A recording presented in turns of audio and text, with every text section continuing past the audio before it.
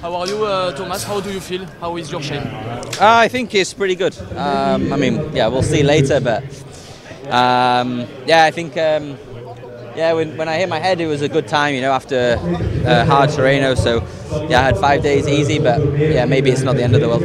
How has been the last week or so? A bit of frustration to miss some important race. How have you been? Yeah. I mean, it would have been nice to be at San Remo for sure. It looked. I think it would have been a different race for me and Filippo there in the final, but yeah, it was. I can't have too bad feelings about it because it will just annoy me. So yeah, it is what it is. I enjoyed watching it. And what's today about for you?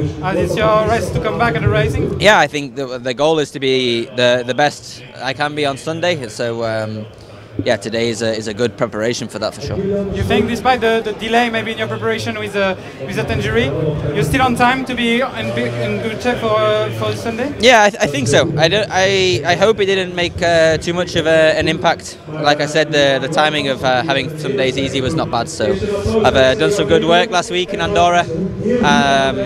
So yeah, I think I'll be okay.